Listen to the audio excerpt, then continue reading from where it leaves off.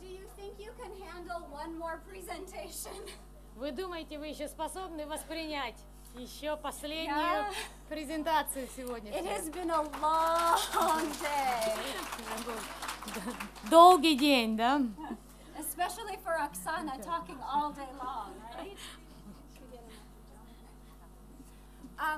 So to put some of the ideas that Susan gave us into practice, I want everyone to stand up for a moment. Для того, чтобы нам на практике воплотить идеи Сьюзан, которыми она тут делилась, давайте все встанем. Stand up. Right? Stand up. Put your hands up. Right? This is that proprioceptive and vestibular and tactile input to get us going. Right? Give yourself a big hug. Oh, yeah, right? Now, if you don't mind, turn to a friend and rub their back gently a little bit. Yeah? Yeah? Now, the rest of you turn, Oksana, you just keep rubbing my back. I know, that's what I was telling Steven. Steven, Susan, you have to do for me. Now turn and do your neighbor.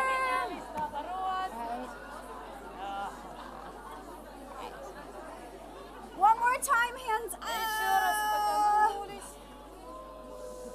Big hug. Kiss your brain. Say it's time to turn on. Время включиться.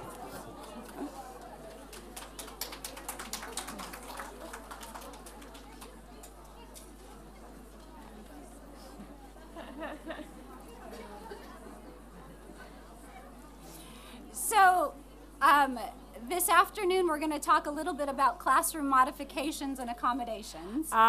В этом нашем последнем семинаре сегодня мы будем говорить об адаптации и модификации классной комнаты при инклюзивном образовании. And to give you an example that we do this in our everyday lives, I will tell you that right now I could use a modification by putting a bolster under my chair so that I can see over this table. И я могу сказать вам, что уже сейчас некоторые из нас, возможно, нуждаются, как я, в определенной модификации. Вот мне бы, если бы подушку дополнительную на стуле для того, чтобы меня лучше немного было видно из-за стола. Yeah. In fact, I think I might need to stand up because I do feel I can hardly see people over the table. И, возможно, мне даже придется стоя преподавать, потому что у меня такое чувство, что я вообще еле-еле вижу аудиторию. This is much better. Now I can see back to the back of the room. Okay. Do you want to go behind? I think if I went behind the podium, then you wouldn't see me. Если я за подиум, тогда меня не видно будет. But I think this is good. Yes? The problem is the mic is not working. Oh. This one? Так давай вот так, Оль. Оль, вот эти два вроде работают. Можно вот это. Does that work? Yes. Yeah? Okay. Okay. So, yes, we're going to talk about classroom modifications and accommodations. Итак, мы будем говорить об адаптации и модификации классной комнаты. So the presentation will describe about 8 different types of adaptations that we can make.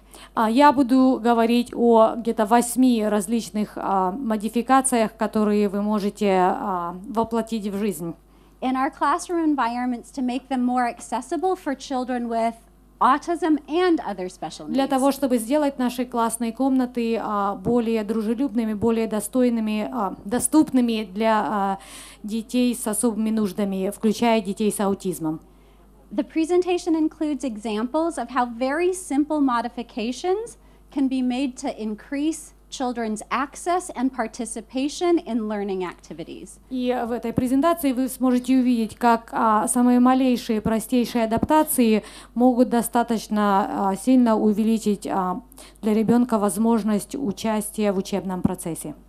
And I'll say, while some of the modifications may seem simple, I understand that it's not simple to implement them. И я хочу сказать также, что хотя модификации как бы на первый взгляд кажутся простыми, я понимаю, что не всегда просто их воплотить. I understand that you have to ready an education system in order to support children with special needs being fully included. Я понимаю, что нужно подготовить всю учебную систему до какой-то степени для того, чтобы она была готова начать воспринимать детей с особыми нуждами. And I want to preface the presentation by saying I know that addressing the systemic questions that will help ready a system for inclusion is far beyond the scope of this presentation. И я также хочу сделать заявление о том, что я понимаю, что системная подготовка учебного процесса это не те вопросы, которые мы будем пытаться решить сейчас в течение часа следующего. Right? But from the little bit I heard this morning during the press conference, it seems to me that there are people in the country that are working slowly to make this happen. Но из того, что я могла понять и услышать из сегодняшнего утреннего брифинга с прессой, это то, что этот процесс начинается, он движется, и есть достаточно заинтересованных людей, которые хотят над этим работать. Right? And I am hopeful that the people in this room will be part of that process. И я надеюсь, что все из вас, люди, находящиеся в этой комнате, будут участниками этого процесса. From you parents who will be advocating for the rights of your children. Начиная с вас, родителей, вы люди, которые являетесь основными адвокатами, защитниками вашего ребенка.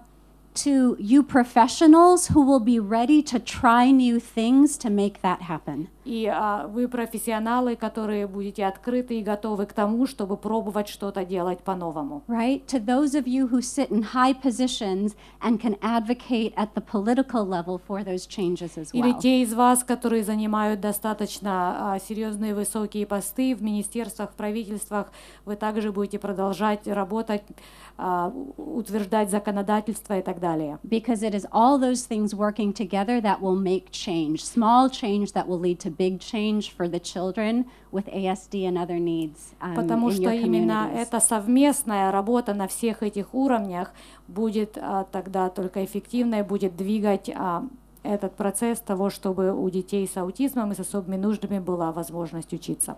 And you'll forgive me for giving that go get 'em speech.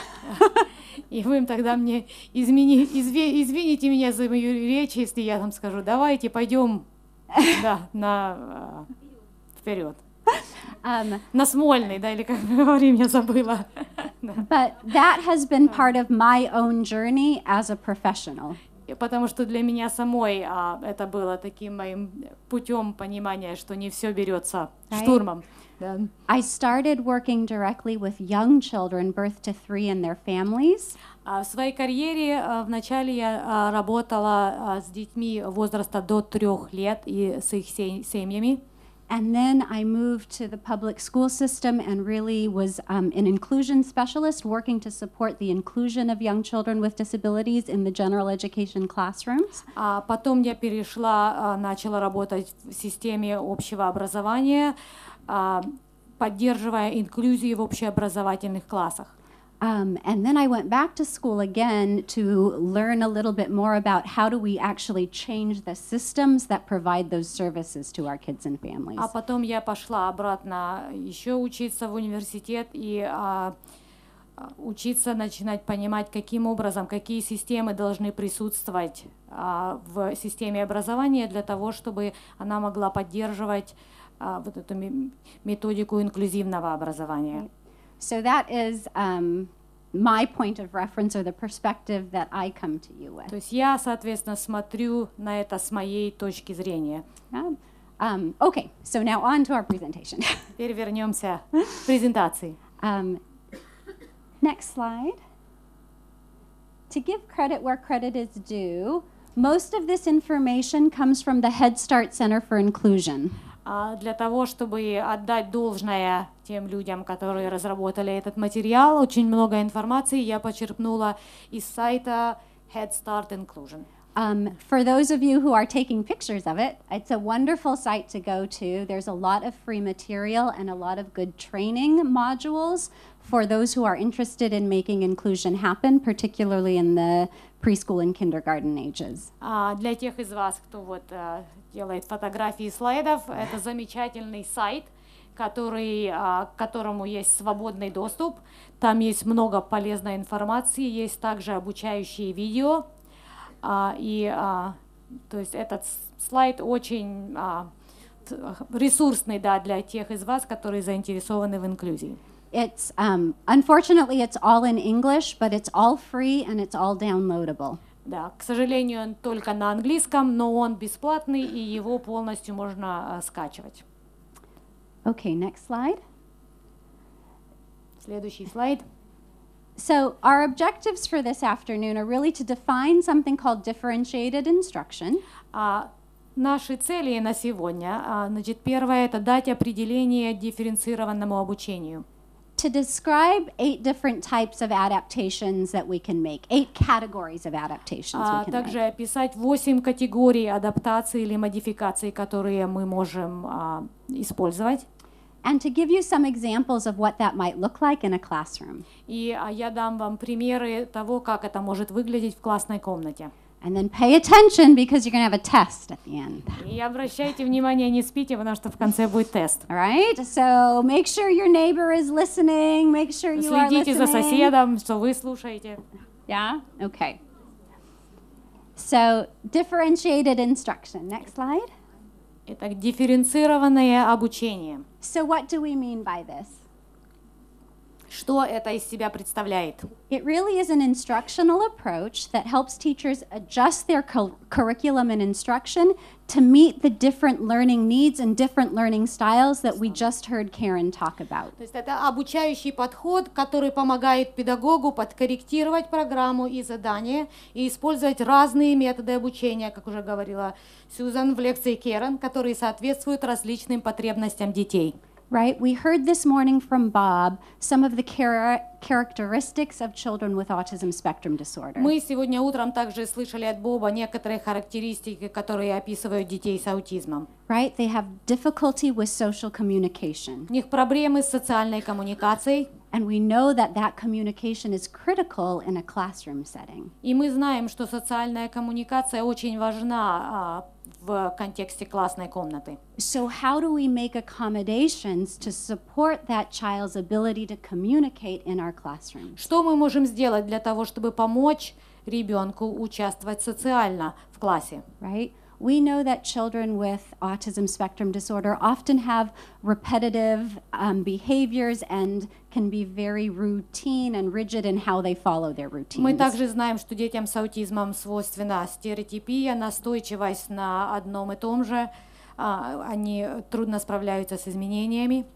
So how do we help them participate in our classrooms given that rigidity or given their need for sameness sometimes? Каким образом мы можем опять-таки помочь им участвовать в занятиях в классной комнате в связи с тем, что у них вот такая настойчивость на том, чтобы одно и то же происходило? Right? Given that some of our children might be kinesthetic and visual learners, how do we adapt? Если у нас ученики есть, которые кинестетики или которые визуально учатся, что мы можем сделать, чтобы помочь им?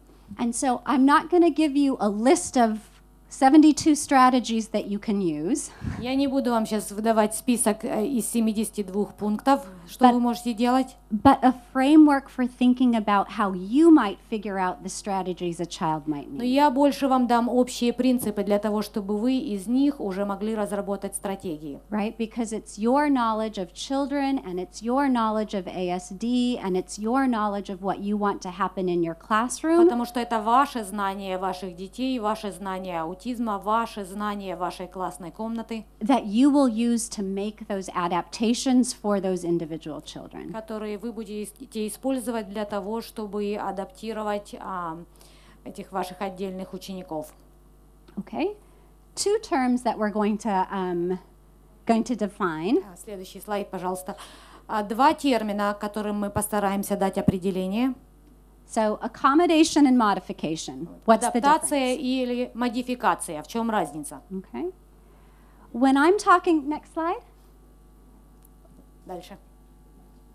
when we're talking about accommodations, we're talking about a support that changes how a student will access the material or participate in the activity. Когда мы говорим о адаптации, мы говорим о том, что мы будем изменять то, каким образом ребенок будет получать доступ к учебному материалу или получать задания в классе. It's a change or a support that helps the student overcome or work around their disability or their limitation. Это изменение, которое мы вносим для того, чтобы ребенок мог превзойти или преодолеть присутствующие у него ограничения. So a simple example might be, Простой пример.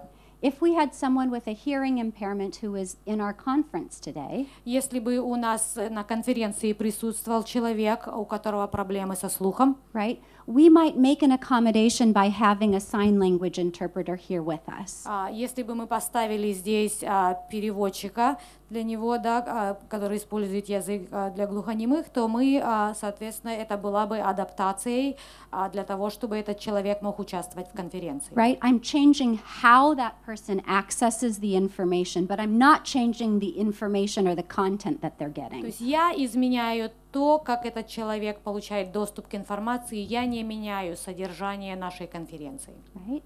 A modification is an actual change in the content or the what that we are teaching. Модификация является тем, когда мы изменяем именно содержание или то, что мы преподаем.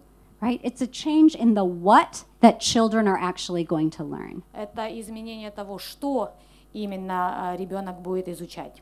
And so when we think about adapting our classrooms for children with more significant needs, sometimes we're going to need modifications. Поэтому, когда мы размышляем о том, каким образом мы будем адаптировать, возможно, учеников, у которых достаточно серьезные какие-то нарушения, это значит, что нам, скорее всего, придется модифицировать процесс обучения. Sometimes we're only going to need those accommodations. Иногда нам будет хватать адаптаций. Right?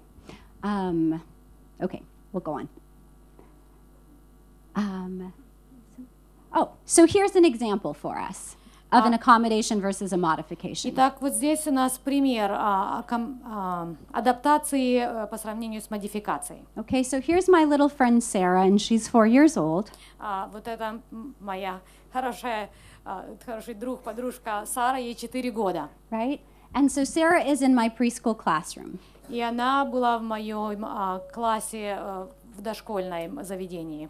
And let's say the activity that the children are doing is building blocks on the floor because what I want them to do is show me some symbolic play. I want them to build something and I want that something to represent something in their world. Возможно, представим, что дети сидят на полу и строят что-то из кубиком, потому что мы работаем сейчас над символической игрой, и я хочу, чтобы они что-то построили из кубиков, что будет из себя воспроизводить, представлять какой-то другой предмет. Right? The expectation is that she'll use lots of different blocks to build a structure and then tell me about it. То есть ожидание, что дети используют достаточно большое количество кубиков, построят что-то и мне об этом расскажут. So let's say Sarah's disability was only a physical disability. Давайте представим, что вот ограничение Сары только физическое, только то, что у нее физические нарушения. Right? And typically, I build my blocks on the floor. I always have my blocks on the floor. That's where we always do our blocks. Everyone has to sit on the floor. Обычно в нормальной ситуации, когда мы строим из кубиков, мы сидим на полу. Right? In this situation, a very simple accommodation for Sarah would be to bring those blocks to the table so that she doesn't have to work hard to sit up on the floor, but she has a stable place to sit in her chair and she can work on the table with some other children around her. В этом случае адаптацией процесса будет то, что вместо того, чтобы она делала это на полу, соответственно, мы можем посадить ее с другими детьми за столом. И тогда ей не нужно будет столько напрягаться, чтобы работать на полу, и у нее будет твердая плоская поверхность для того, чтобы строить. So maybe the change in my classroom is that some of my children build at the table with their blocks and some of them build on the floor. И поэтому, возможно, изменением в моем классе будет то, что часть детей будут строить на полу, и часть детей будут строить за столом. Right? Now let's say my friend Sarah not only had a physical disability, but maybe she has ASD and an intellectual disability as well. Но давайте представим, что у Сары, возможно, не только физическое ограничение, но у нее еще также аутизм и также интеллектуальные проблемы. Right? Now I'm thinking, ooh, Sarah's not building block structures right now. She's not there yet. И тогда я понимаю, что Сара пока еще не умеет из кубиков строить. Right? She's at a much younger developmental age where she's just learning cause and effect. То есть ее развитие на более ранней стадии пока, и она только пока причинно-следственные связи понимает. Right? How do I include her in this activity? Каким образом я могу в этом случае включить ее в классное занятие? What I might do is I might let Sarah, I know in my head my objective for Sarah is to learn more about cause and effect. Я знаю для себя, что моя цель для Сары в этом случае это продолжать понимать вот эти причинно-следственные связи. So when I give her blocks, all I want her to be able to do is maybe build 2 or 3 and knock them down and say, "Oh no, they fell down." В моем случае, возможно, все, что я хочу, чтобы Сара могла делать сейчас, это ставить кубик на кубик и сбивать и видеть, вот что в этом случае кубики падают. Right? Or I give her a container and I say, put the blocks in, and then I let her dump them out like I might a child who is a little bit younger. Или я дам ей какой-то контейнер, чтобы она кубики туда складывала и оттуда высыпала. То есть те занятия, эти игры, которые я, возможно, предложила бы детям более раннего возраста. Right? I can still include her in my block playing activity, even though the objective for her is a little bit Я different. все еще могу включить ее в наше занятие построения с кубиков, просто цель для нее отличается от цели для всех остальных детей. Right? And I might even talk to some of my other little friends in the classroom. И я, возможно, даже поговорю с моими другими детками. And I might give Sarah a little car. Я, возможно, дам Саре также маленькую машинку. And I might say to Sarah's friend, Sarah's going to crash into your blocks and knock them down. Я скажу одному из моих детей, знаешь, Сара сейчас с машинкой, вот так твое строение, раз и врежется машинка в нее. Right? And I'd ask my friend, is that okay?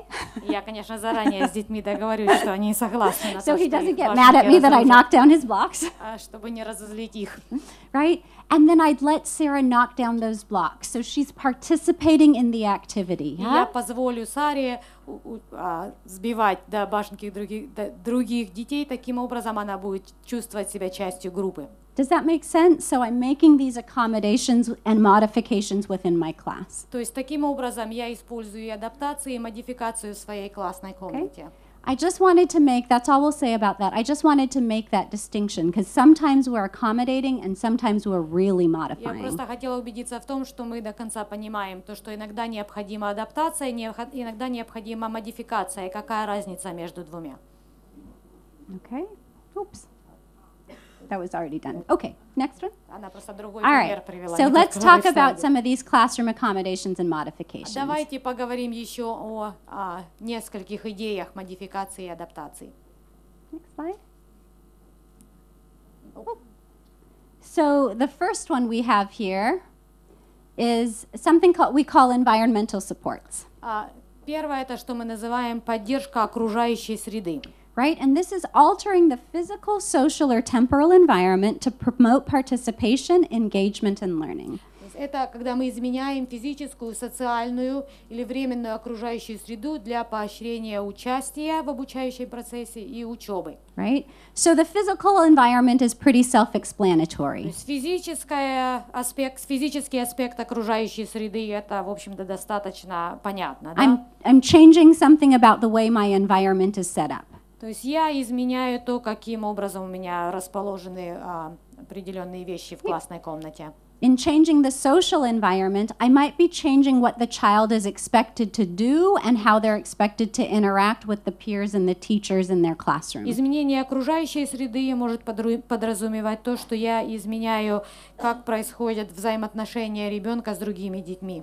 Right? In changing the temporal environment, I'm thinking about how do I change or adapt the sequence of events in my classroom so that a child who has less attention or has a very rigid routine might be able to participate. И изменение временное или времени окружающей среды, это изменение, возможно, последовательности событий или изменение временных промежутков, выделенных на каждое занятие, когда я знаю, что у меня есть ребенок, который может выдержать, например, только столько времени. So, for example, with the temporal environmental change, I might, let's say I have all the children and they're at the table because they just finished an activity.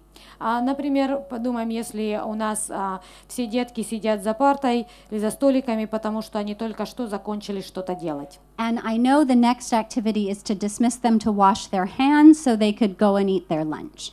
И я знаю, что следующее у нас по расписанию, что дети идут мыть руки и потом на обед. I've got 2 children with autism spectrum disorder in my classroom. У меня в классе 2 ребенка с аутизмом. And I know they're going to have a very hard time waiting in a long line to wash their hands. Я знаю, что если им придется длительное время стоять в очереди руки помыть, у них будут с этим трудности. So rather than dismissing all 18 children to go wait in line and wash their hands, I dismiss them 2 by 2. Вместо того, чтобы сразу всех 18 детей поднять и сказать, что время идти мыть руки, я начну их выпускать парами. Right? So that they don't have to wait so long. Чтобы не надо было никому ждать так долго. And so maybe I dismiss one of my children with ASD first. Возможно, я одного из учеников с аутизмом сначала And maybe отправлю. with my other children, I'm sitting at the circle and I'm singing, "This is the way we wash our hands, wash our hands." Возможно, в это время мы пока сидим с остальными и поем песенку про мытье рук. So it's a very simple adaptation and maybe something some of you do already, but what you do for your typical kids to adapt, you can also do for your kids with more special needs to adapt. И, возможно, это вещи, которые вы уже делаете, или вы используете какие-то адаптационные моменты по отношению к вашим ученикам, просто отличающимся друг от друга, типичным детям. Точно так же вы можете продумывать и использовать адаптации, да, для того, чтобы помочь детям с особыми нуждами. So let's go through another few examples. Еще несколько примеров. So here is a stop sign, right? Вот здесь вы видите знак, да, который говорит «стоп». Right? And it's an environmental adaptation that signals to a child, no, this area is off limits right now, right? Это визуальная подсказка, как бы визуальный сигнал, который напоминает ребенку о том, что сейчас нельзя вот это занятие делать. Right? And so maybe my little one who loves the computer, maybe this isn't going to stop him totally. Может быть, моего ребенка, у которого зависимость такая сильная от компьютера, это на все 100% его не остановит. Right? But it is another cue to help me teach him that, nope, this is off limits right now. Но это дополнительное напоминание, дополнительная помощь для меня напомнить ему в том, что, ага, не сейчас, сейчас нельзя на компьютере играть. Right? And for our children with ASD who tend to be more visual learners than they are auditory learners, this could be very, very helpful. И для наших детей с аутизмом, у которых визуальное восприятие наиболее развито, вот такие визуальные подсказки могут быть очень-очень эффективными. Right? Next one. So here's another example. This little boy is holding a chart that reminds him of what he needs to do during circle time. Еще один пример. Вот этот ребенок сидит с картинкой перед собой, которая напоминает ему о том, каким образом мы ведем себя при групповом занятии, когда там детки сидят в кругу и что-то обсуждают. So we expect all the children just to be able to come and sit down and only sing when they're supposed to and watch the teacher. У нас ожидание, да, что все дети придут, так спокойно себя хорошо сядут и будут петь только когда положено и слушать учителя. Right? Maybe he needs a little more help to remember how to do that, right? И, возможно, этому ребенку нужно немного больше помощи, чтобы он не забыл. And this is a way I can teach him. This is a strategy I can use to teach him. I incorporate this visual into his environment. И это моя стратегия, то, что я могу взять визуальное напоминание и предоставить ее ему. Right? And I will say that incorporating some of these visuals are not going to hurt your typically developing children in the classroom. They will probably help them too. И я также хочу сказать, что использование визуальных подсказок и визуальных материалов никак и ничем не навредит всем вашим остальным типичным ученикам, а наоборот даже поможет. Yeah? Okay, so next one. Another thing that we can think about adapting is our materials. How do we modify our materials to make them more accessible?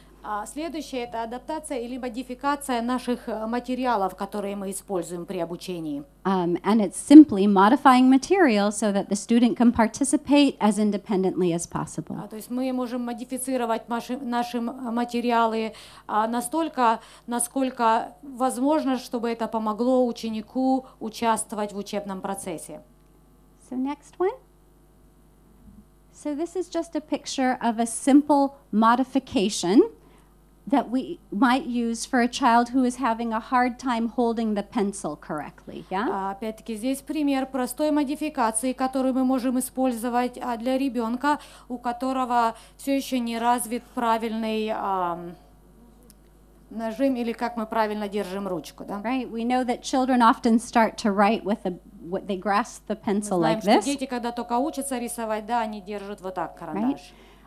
Susan might be able to explain the why better, but sometimes when we lift up, if we put paper on an easel like this, and children have to write standing up on an easel, it forces their grip. It's harder to write like this standing up. Может быть, Сьюзан может объяснить больше, почему это происходит, но часто, если мы позволим ребенку писать на приподнятой поверхности и стоя, в этом случае намного сложнее писать, держа карандаш вот так. Right? It's simple. Опять-таки, это достаточно простая адаптация. And it's just, can I give my child a slant board so they can write upright while the other children write on the table? То есть все, что мне нужно, это дать ребенку какую-то наклонную поверхность, чтобы он писал таким образом, когда все другие пишут за партой. Right? I'm modifying the material just a little bit. То есть adapting, right? Yeah, that's fine. Yeah. Okay, next one. So here's another example of a materials modification. Еще один пример адаптации или модификации материалов. Right? So rather than doing the puzzle on the big table, maybe I give my little guy a tray. Вместо того, чтобы ребенок складывал пазл на большом столе, я могу дать ребенку поднос. Спасибо.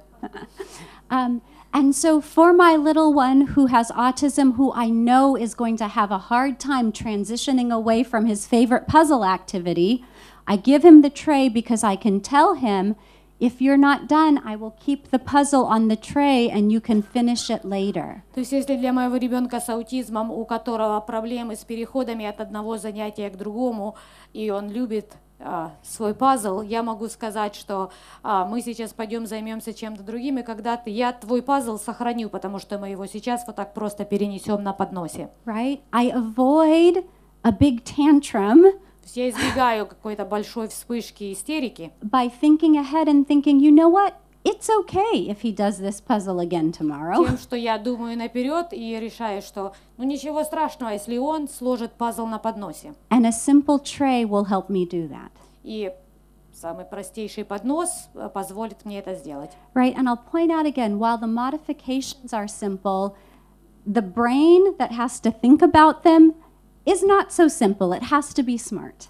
Я понимаю, что модификации с одной стороны простые, с другой стороны то усилие, которое требуется, чтобы думать об этом наперед и предугадывать, соответственно, это требует усилия. But I think there are lots of smart brains in Я the думаю, room. что здесь много умных людей. Okay, so the next thing that we think about is what kinds of special equipment might the child need? Следующее, о чем мы можем думать, нужны ли какие-то специальные приспособления дополнительные? So there are special devices that allow the child to participate or increase the child's level of participation. Приспособления, которые помогли бы ребенку увеличить его участие или вообще добавили возможности. And special equipment can be very high-tech or it can be very low-tech. И это может быть такие дорогостоящее компьютерное оборудование, либо более простые приспособления. So here's an example. Next slide. Например, So Susan was talking earlier about knowing where your body is in space, and you get that input from knowing where your feet are on the floor. Сьюзан говорила раньше о том, как важно для некоторых детей вот это ощущение, поскольку у них нарушено ощущение тела в пространстве, как важно для них, чтобы их ноги всегда на чем-то стояли. Right? So a really simple little block or some books under a child's chair could be a really simple equipment modification that you could use. Маленький стульчик или книжки под ноги, это может быть таким, опять-таки, простой модификацией, простой адаптацией. Right? Next slide. Here's another one. Еще вариант. Right? Here's my little guy.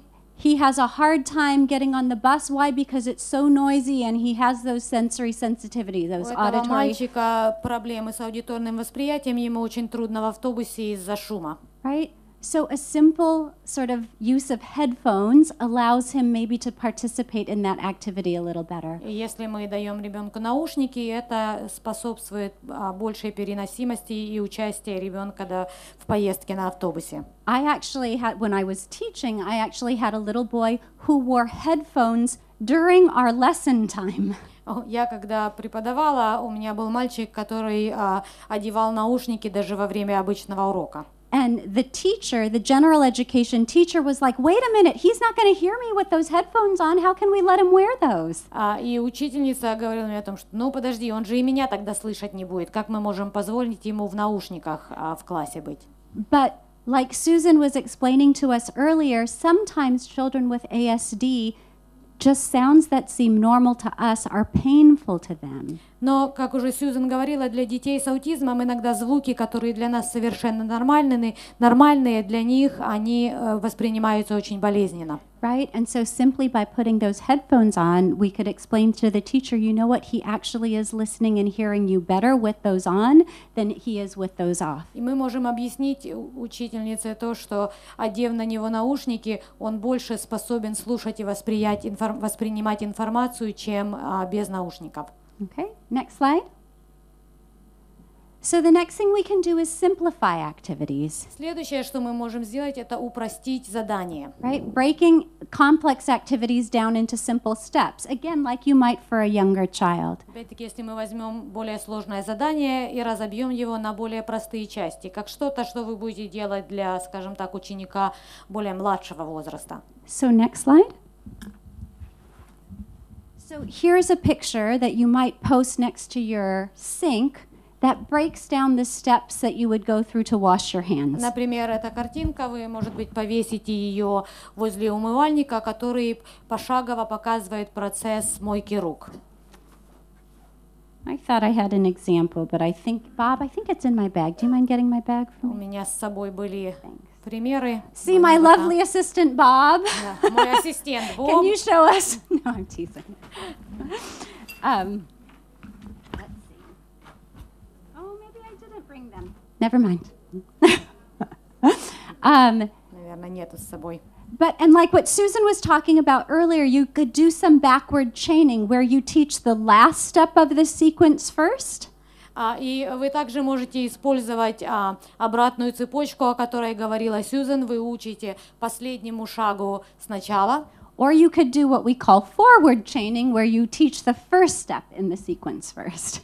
Либо вы можете использовать прямую цепочку, когда вы начинаете с обучения первому шагу. Right? But basically, you're breaking that down and you're teaching the child bit by bit instead of expecting to do it all at once like you might another child. Так или иначе, вы разбиваете задание на более мелкие шаги и помогаете ребенку учиться пошагово, вместо того, чтобы ожидать, что он сразу уловит процесс, так же, как остальные дети. So here's another example, right? This child has trouble waiting for her turn, and so we give her a little counting chart so that she has something very concrete to go through while she waits. А еще один пример. Например, у этой маленькой девочки проблемы сидеть спокойно и ждать своей очереди. Поэтому что мы ей даем? Мы ей даем вот эту табличку, которую она может использовать для того, чтобы считать, потому что это очень требует конкретное мышление, и она поэтому сидит, и для нее это облегчает ожидание. Yeah. So I could even give them something like this, right? Я могу им дать вот что-то подобное этому. Where I can tell them, first we do music, and then I'd have another picture, then we do reading, and then we get snack. Yeah? Я могу им показать, что сначала у нас музыка, потом мы читаем, а потом у нас перекус. Right? It's giving them an opportunity, it's simplifying that task of waiting to get through all of these to get what I want. Опять-таки это упрощает для них задание и понимание того, что, снэк там когда-то будет, а таким образом мы помогаем ребенку понять, что вот сейчас это, и потом вот будет твой любимый перекус. Right? Here's another example. Еще один пример. You see, I have lots of examples because we use this one a lot. У меня на эту тему много примеров, потому что мы часто пользуемся им. Такими вещами. So now here's an activity where the expectation is that the children will actually write their names on their paper. Здесь вот задание, когда ожидание детей, что они напишут свое имя на своей карточке. Now let's say I have someone in my class who isn't able to write his name yet. Ну, скажем так, у меня есть ребенок в классе, например, который еще не умеет писать свое имя. Right? Maybe the way I simplify this activity for him is just having him have to identify the first letter of his name and pick that out and paste it on his paper as opposed to writing it. Возможно, для этого ребенка моей целью, моим ожиданием по отношению к нему будет то, что чтобы он выбрал из вырезанных букв первую букву своего имени, понес и приклеил ее на свою карточку. Right? So yes, the children in the class are learning their letters and they're learning how to write their name. Да, все остальные дети учат буквы, они учатся, как писать свое имя. My little guy, he's also learning. He's learning at a different pace. Но мой вот этот мальчик, он также этому же самому учится, но на другой скорости. But I am able to adapt this activity so that he can participate with the rest of the group. Но я могу модифицировать задание, чтобы этот ребенок все еще мог участвовать с остальными учениками. This next example is one of my favorites. Следующий пример один из моих любимых. Right? How do we simplify social games for kids? Как мы можем упростить социальные игры? Right? This little hat says "chase me" on it. На вот этой шапке написано «Догоняй меня». Right? We know that for many of our kids with ASD, that they have trouble understanding those social games and those social rules. Мы знаем, что для детей с аутизмом трудно понимать социальные нормы и социальные игры. We also know that if I keep doing this with the mic, you won't hear me. Мы также знаем, что если я буду микрофон туда-сюда передавать, то тогда меня не слышно будет. Okay. But by giving this hat, this chase me hat to a little guy, we make the activity simpler because we identify, right, that it's the guy with the green hat that you have to chase. We simplify the social activity for him. Но в этом случае, когда мы такую яркую шапку одеваем в качестве знака того, что вот его нужно догонять, мы таким образом упрощаем эту задачу социальную для ребенка. Right? Next one. So another thing we can do is we can incorporate the child's preferences. Еще что мы можем использовать? Это мы можем вовлекать в обучающий процесс предпочтения ребенка. Right? If the child is not taking advantage of the learning opportunities, I have to think about what does the child like and how can I, at least initially, incorporate those into my learning activities. Если ребенок не участвует в учебном процессе, я могу начать думать о том, что ребенок любит и каким образом я могу использовать это для того, чтобы вовлечь ребенка в обучающий процесс. So, next slide. So here's an example. I have a little guy in this classroom loves that microphone. Вот пример.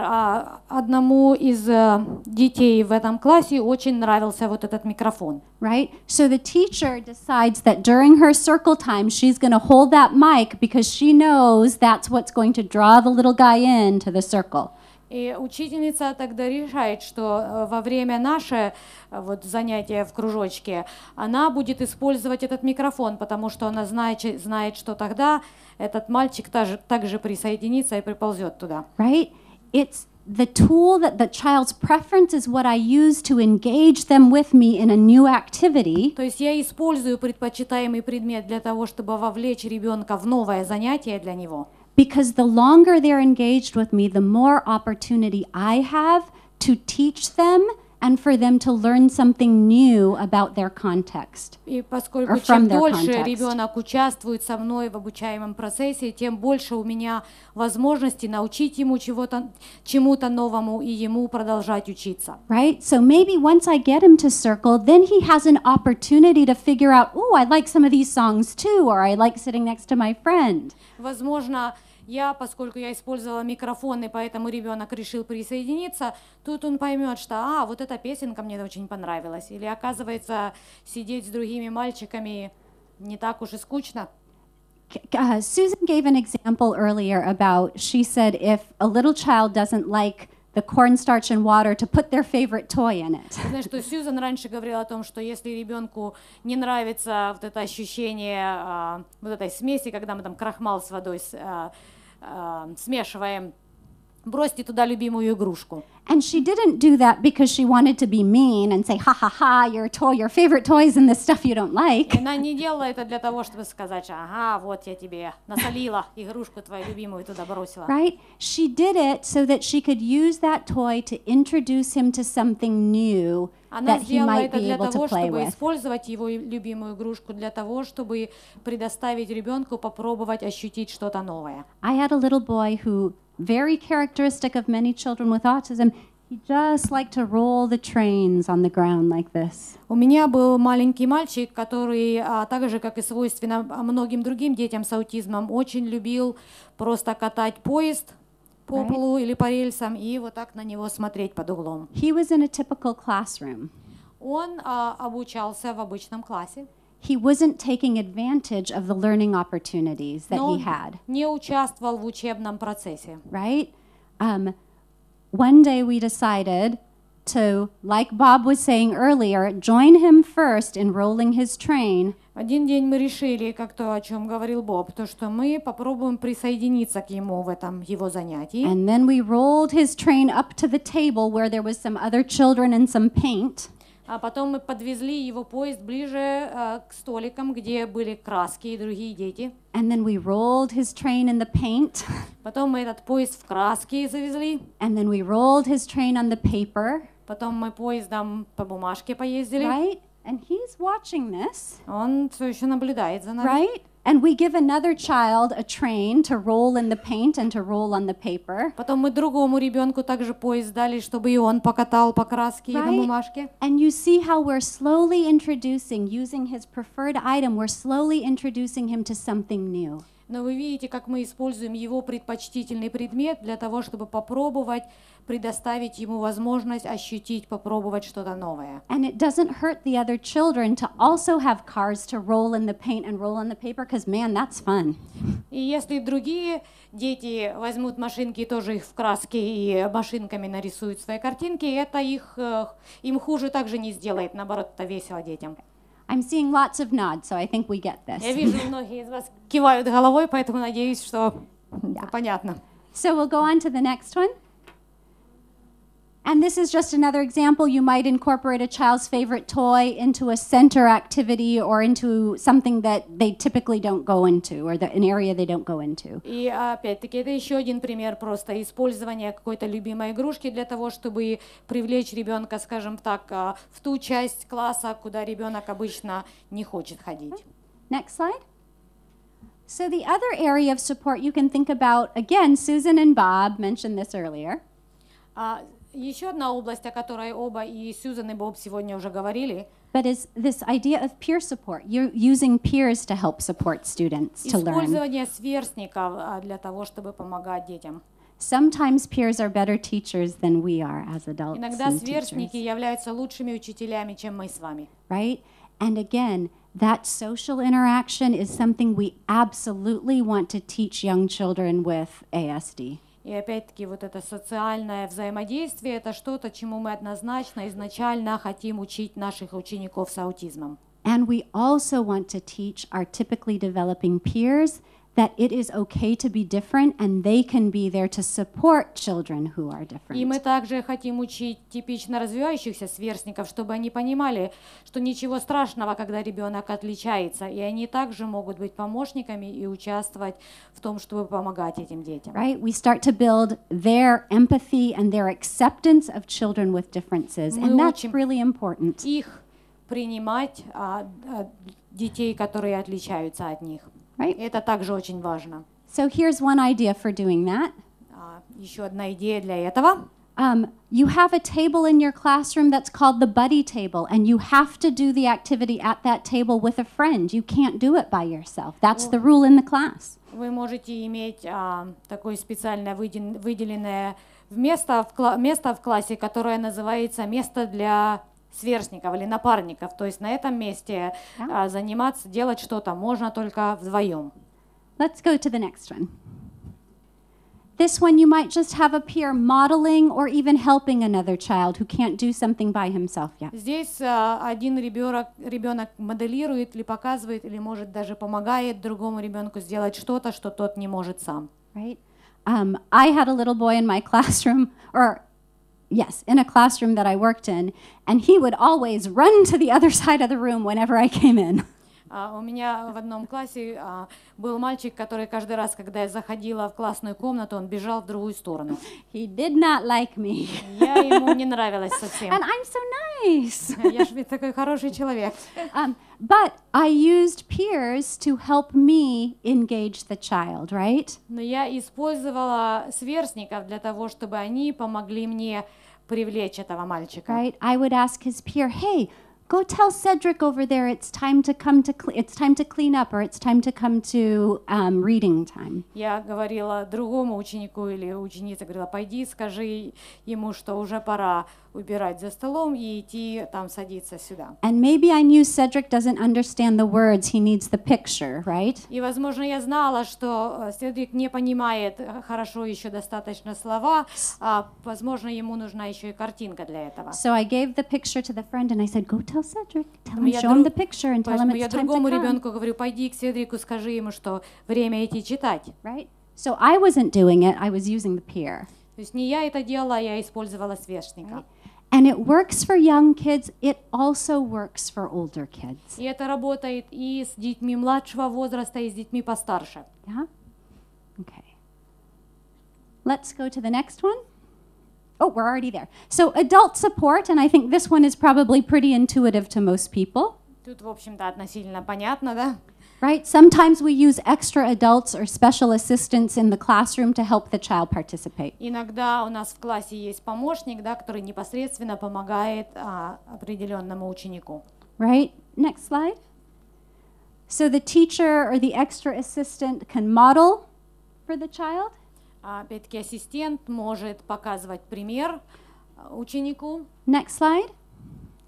Следующий. Like Susan was saying, you can use hand over hand to help guide the child through something they can't do. Вы можете использовать рука на руку, физическую подсказку, да, помочь ребенку сделать то, что он не умеет. I also want to tell you, so hand over hand, you'd take someone's hand and put it on and you'd motion them through, yeah? То есть я еще раз тоже хочу вам показать то, что рука на руку, да, подсказка, когда мы берем руку ребенка, кладем и совершаем за него действие. Another way to do that is something we call hand under hand. Еще как вы можете это делать, это подсказка, когда ваша рука под рукой ребенка. It's a little less intrusive than pulling someone's hand up. Это немного менее так навязчиво, да, чем хватать руку другого So I would человека. take that and I'd go like this and I'd open it with her like this. Yeah? То есть наоборот, рука ребенка на моей руке, я совершаю действие, а ребенок как будто бы чуть-чуть помогает. Right? if I want to introduce the child to something tactile that they don't like to touch, Если я хочу представить ребенку какую-то новую тактильную возможность потрогать что-то, что ему не нравится, I might be more successful with hand under hand than I am with hand over hand. может быть, будет легче и будет более мягко, если я буду использовать свою руку под его, окуну ее туда, чем наоборот, если я возьму его руку и туда вот так засуну жестко. Because if I took your hand and stuck it into something you didn't like, how would you feel? Потому что если я бы взяла вашу руку и засунула во что-то вам неприятное, то как бы вы себя почувствовали? You'd be like, get off of me. Сказали, убери свои руки. Right? So sometimes we have to think about that with our children. И иногда поэтому мы можем размышлять, Right? понимать, как думать, каким образом дети могут себя чувствовать. Like Bob said earlier, they're children too, and Они тоже дети. we need to respect who it is that they are and how it is that they learn. И мы должны уважать также тех, кем они являются, и то, какой стиль обучения у них. Okay. Here's the last one. И последний момент. This is something we call invisible supports. Мы называем это невидимой поддержкой. And this is very smart or very purposeful arrangement of materials or events within an activity or lesson. И это когда мы с определенной целью, определенным образом организовываем нашу окружающую среду или наши материалы или происходящие события. So these are the supports that rest in the head of the parent or the teacher or the clinician. Это что-то, что находится в голове родителя, преподавателя или терапевта. Next slide. So in this picture, what's happening? Здесь что происходит? Right? I know I have one little boy who runs out of this circle every time we try and come together. Я знаю, что у меня есть мальчик, который каждый раз, как только мы становимся в круг, он пытается убежать. Right? So if I make sure that everybody holds hands when they come to the circle, И поэтому я хочу убедиться в том, что все детки, когда мы идем становиться в круг, держатся за руки. I try a little bit to help that child from running out of that circle. И таким образом я до какой-то степени помогаю этому ребенку не убежать. And I'm using two supports. I put my other teacher right behind him so that if he does run, she's still there to help him Но я stay. себя даже двойном подстраховываю. С одной стороны, он между детками, с другой стороны, моя помощница, учительница, также там на всякий случай за ним стоит. But I'm being smart about what the needs of my children are and how I can accommodate them and make them Я help them be понимаю, я included. знаю заранее нужды моих учеников, и я делаю эти адаптации заранее. Okay, next slide. So this one is just thinking about the way you schedule your events in your day. Это пример того, как мы можем думать о событиях, происходящих занятий в течение дня. Right? For a child who really doesn't like math time, I want to do math. After math time, I want to give him an activity that he actually likes and that he enjoys doing so that I'm not taxing him and making him tired. Для ребенка, который ненавидит математику, я знаю, что в таком случае мне нужно поставить за математикой какое-то занятие, которое ребенку нравится. Does that make sense? Yeah. Okay, next slide. All right, were you paying attention? Вы внимательно слушали? Okay, so find someone next to you, Разбейтесь на пары. okay, and I'm going to show you some questions, Я вам здесь буду задавать вопросы, okay, and you're going to tell the person next to you, you're going to come up with an answer. и вы напарнику будете отвечать на вопрос. Okay, next slide. Okay, here we go. A child who needs a support buttoning their coat is placed next to a child who is proficient at buttoning. What type of modification are we using? Ребенок, который нуждается в помощи застегнуть пуговицы на куртке, поставлен рядом с ребенком, который уже отлично это умеет. Какой вид модификации? Tell your friend. Соседу скажите. What kind of support? Что? The peer support. Peer support. Ding, ding, ding, ding, ding. Приз в студию. Okay, where is it? Show us. Can you press it? Oh, I don't know if it... Oh, is it not coming? Yeah. Oh, okay. I think I got rid of it. Oh, you did get rid of the boxes. Yes. That's I okay. wasn't sure. Yeah. what it was Okay, for. here we go. A child who rarely participates in large group learning but loves music is eager to join the large group when it begins with music. Ребенок, который редко участвует в групповых занятиях, но любит музыку, намного охотнее присоединяется, если занятие начинается с песенки, музыки или движения. The child's preferences. Yeah. All right. Okay, next one. A child who can't yet use... Oh, ready? Oh. The scissors?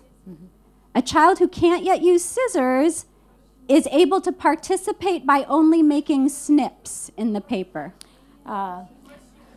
They already know. Я для задних рядов читаю, вдруг не видно. Ведь мы используем здесь разные стили восприятия. Кто-то, может, должен услышать. Да?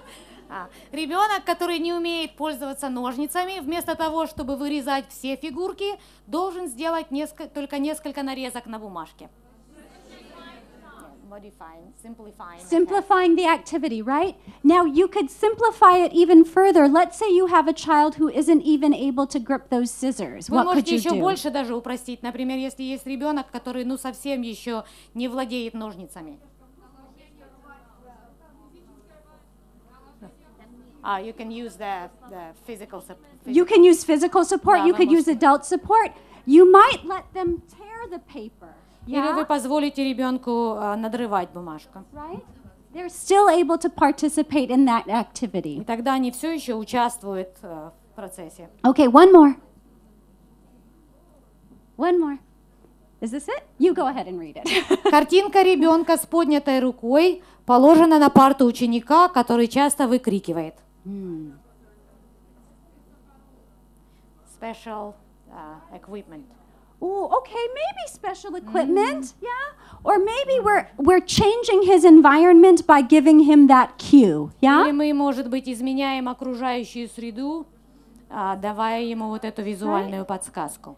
But you can see, right, how some of these things, they're not all that difficult to do, but you have to be smart, you have to know the child, and you have to know what the child's objectives are, yeah? Ну, вы видите, как модификации могут быть или адаптации достаточно простыми, но для этого вам нужно думать заранее, вам нужно знать вашего ребенка, знать цели для него и быть готовыми. Okay, we can skip this one.